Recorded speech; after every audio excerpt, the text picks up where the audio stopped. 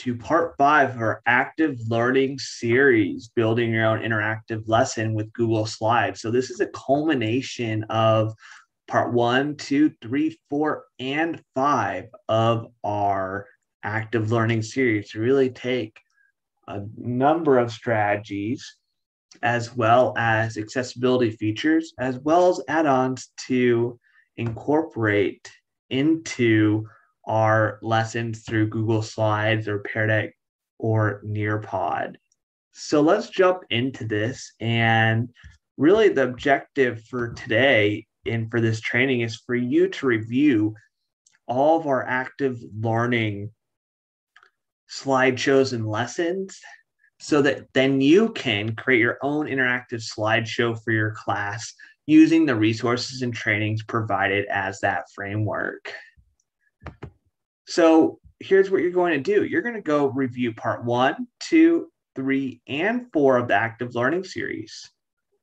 You're going to begin thinking about how are you going to build your interactive slides through that review. Then you're going to go to a number of templates here. Go to slidesmania.com. And what you're going to do is find a template that you want to use to create your interactive slideshow, and then incorporate the elements and strategies that we've covered in this series into that lesson. Then at the very end of you doing this, I would like you to share with me the slideshow that you've developed, and then we can share it with your colleagues at your school site and possibly around the net in our consortium. So I'm going to just talk real quickly about each of these slideshows that we discussed over the course of this semester and this professional learning series, so that you can then just jump into it and build your own slideshow and lesson for your class. And just remember, this is all on our Education to Career ETCN EdTech website. Please make sure you bookmark that, and you'll find all of these trainings as well as materials and templates. So our first training was part 1, and that was the basics of Google Slides, creating hyper slides, as well as creating agendas using hyperlinks, using templates like Slidesmania, looking at the structures of a lesson with interactive slides, and then really just the basics of creating your own basic Google slideshow presentation. And you can incorporate those resources into your presentation. And then the second one is making your Google slideshow accessible for all students. So that relates to incorporating voice, so audio into your slides, and also video. And we talk about that here in this slideshow presentation. And you talk about really incorporating Moat as a good integration that is in the Google Slide add-on store. And Moat can be also integrated into any of the Google Workspace products. And then incorporating, we also looked at YouTube and putting those videos into our slideshows. And then we talked about Loom here, as well as another integration along with Moat to incorporate videos into our slideshows. And then we talked about Frere vocabulary and how you can use a template like this to help provide students with vocabulary, as well as create a multimodal instructional sequence for them to demonstrate their knowledge and to conduct active learning.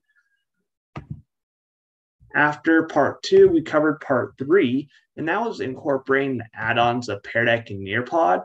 And essentially in this lesson, we learned how to add the Pear Deck and Nearpod add-on and how to start building our lessons with these interactive slide opportunities. So this slideshow discusses how that is done and provides the resources of how to do that. And those are also found on our ETCN EdTech website, showing all 4 steps for each of these slide add-ons to then incorporate into your own lesson. So that was something that can really amplify student learning. And what we did is took it a step further in part 4, which is incorporating a strategy called Think, Write, Pair, Share, which can be incorporated and integrated into a Google Slideshow presentation, as well as Pear Deck or Nearpod.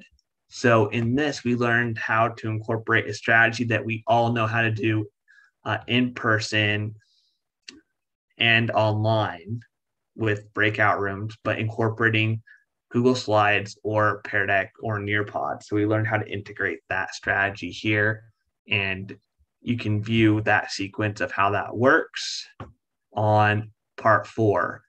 We also incorporated how to break it down and do it in a collaborative fashion as well in a group.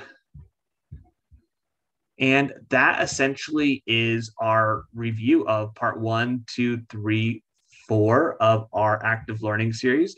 I also incorporated some more resources. So on our ETC and EdTech website, we have 10 strategies using Pear Deck, which is a powerful training that I developed that can incorporate a lot of different strategies, including Think, Pair, Share, Notice, Wonder, and among others. So this is 10 really good strategies that you can incorporate into your interactive slides here. And that there's a video displaying that as well.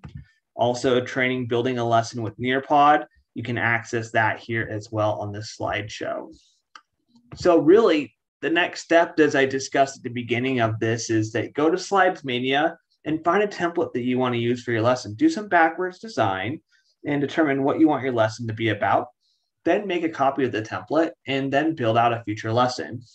Then review the content and go through part 1, 2, 3, and 4 and determine, do you want to just make this a Google Slideshow presentation with these strategies and accessibility features? Or do you want to go with Pear Deck or Nearpod to integrate more of these active learning opportunities? Then after you're done, I would like you to share it with me.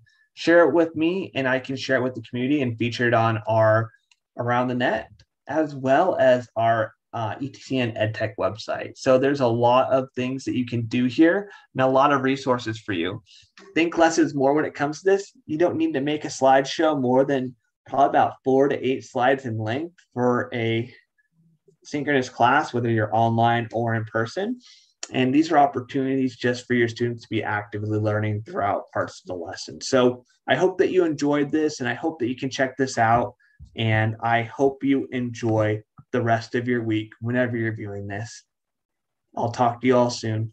Thank you so much.